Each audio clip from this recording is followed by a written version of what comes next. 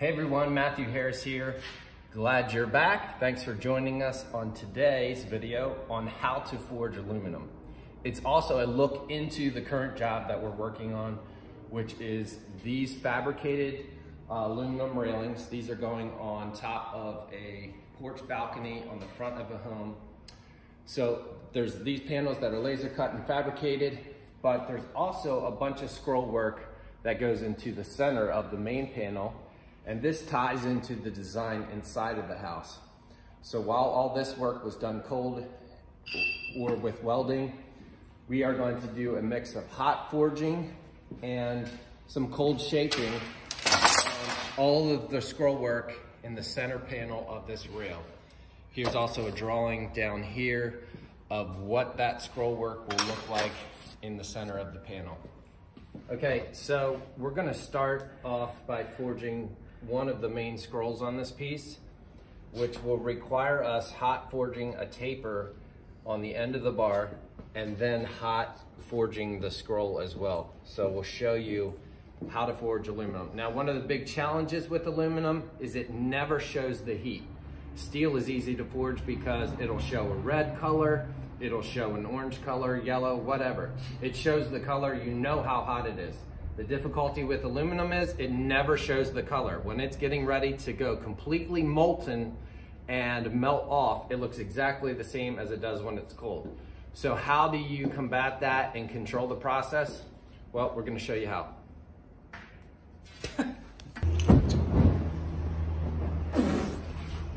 Okay, so Jared is going to heat the aluminum. No, fire it up, man. While I forge it. How I'm going to tell how hot the aluminum is by a simple pine stick, rubbing that on the surface of the aluminum when it's heated. When it starts turning a dark brown, not a light brown, but a dark brown, then you know it's ready to forge. It's soft enough, but it's not going to melt away.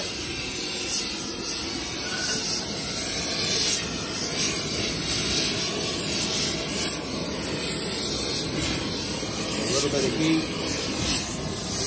Check it. Starting to smoke, so it's almost there already. But it's not showing brown or black on the metal. Right. Still not quite there. You can do this with any heat source. The principle is the same. Check the metal. Close. Want it to fairly easily rub a brown mark on it.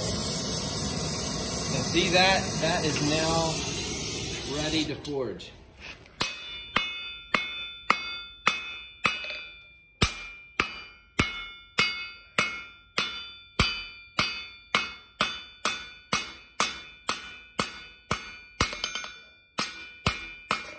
And just like steel, you'll feel it harden up, but you can see how much that material moved. There's no cracking because we didn't overheat it, and that's a good forging. So we're just gonna heat it again and keep going.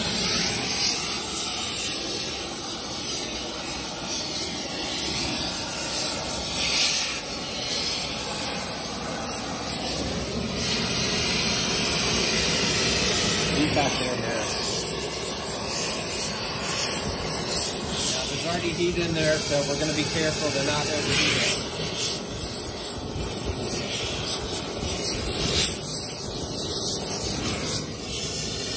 Yep, here we go.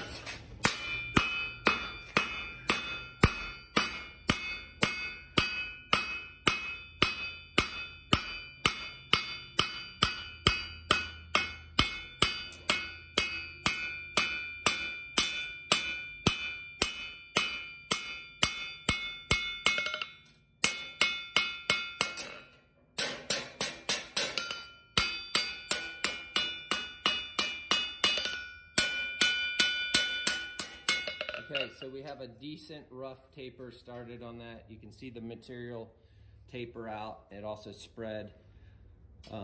That's just rough done. I'll refine that some, but that's about a 6-inch long taper.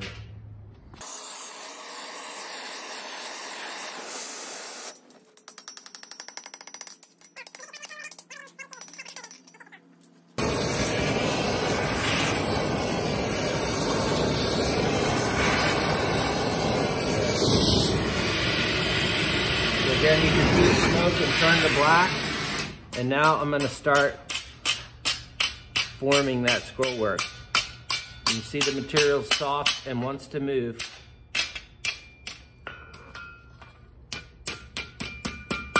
Just like you would with iron, you begin to forge that scroll. That's the first part of it. We'll do a lot of the remaining portion on the scroll tool. Okay, so the pre-shaping on the end of the scroll is done. Now we're heating the bar up and we're gonna begin the scroll work.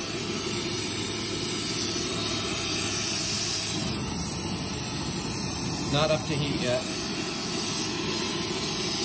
This is a pine stick. You can also use a bar of plain ivory soap to do pretty much the same thing. It acts very similar to the pine stick. Good luck finding that.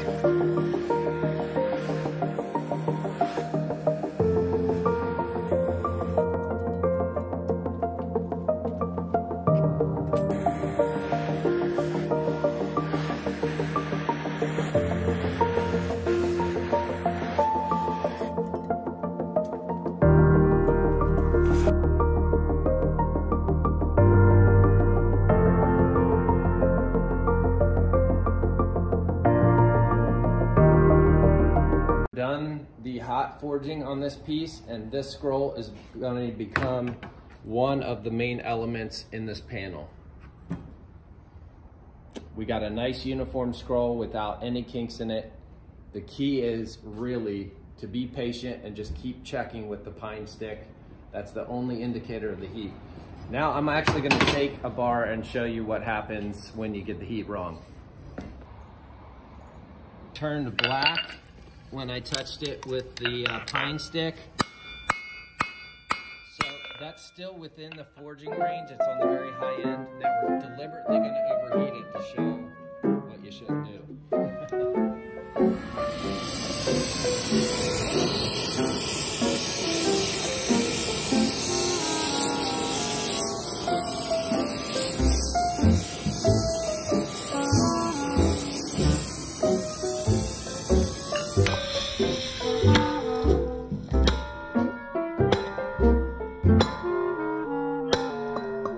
See that the material just fragmented. It just split into a million pieces. There's chips all over the anvil. And all over me. And you can, it wants to fracture. It's just lost all its structural integrity. Don't overheat it is the key. So keep checking it with this. Be patient. Get it up to a brown color with the stick. Not a black, but a dark brown color. And then go to town forging it. I will say, it's not like iron. It's not as forgiving as iron in many ways, because if you were to come in and like fuller this tight and then try to bend this, you could get away with that in iron. If you fuller this really tight in aluminum, it's gonna create a weak spot where that material like wants to fracture. So there's a limitation to what you can do with aluminum hot. It's easy to pull out a simple taper and form a scroll, but beyond that, you're not gonna get away with as much as with iron. But it is a fun material to forge, even though it's a bit challenging.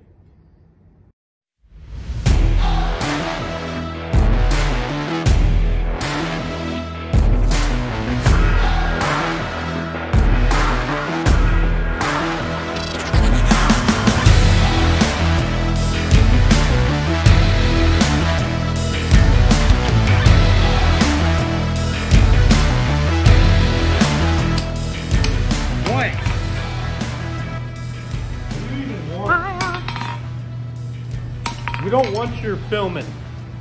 Get out of here! Filming here. The film-free zone. How do we feel about aluminium? Sucks. Don't forge it. That's why they make steel. You want to forge something that looks like aluminum? It's called stainless. That doesn't rust either. It would be a tad heavier, but it's going to go 1,000,000% faster. So here's a lot of the progress. These happy Don't even guys. watch this video. You don't want to learn how. Just leave now. Unsubscribe. Subscribe to YouTube and get off the social media platforms. Quit blacksmithing. Just quit. Because whatever you do, You heard it. fail. What was that word of encouragement? Just give up. Just quit. Because whatever you're gonna do, you're gonna fail. So don't even try. Don't even try. Don't waste your tears. This is the raw, unfiltered version.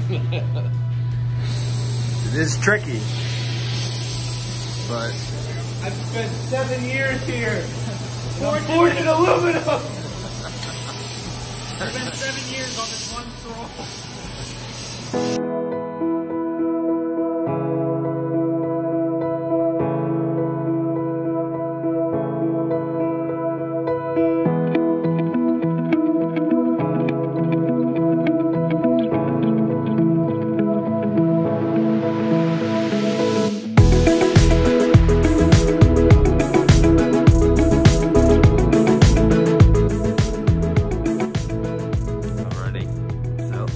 that's all the scroll work. We just finished adding that in. Good job, gentlemen.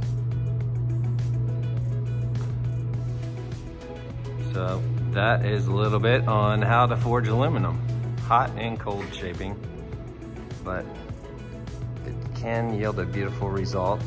It just takes a lot of patience, a little bit of trial and error. So we got to grind these up, finish up a few details, and then these will be out the door onto another project. Thanks again, everyone, for joining us on this video. We'll catch you on the next go around. Don't forge aluminum. Hey, give me your thoughts again on forging aluminum. Like, don't hold back, you know? Well,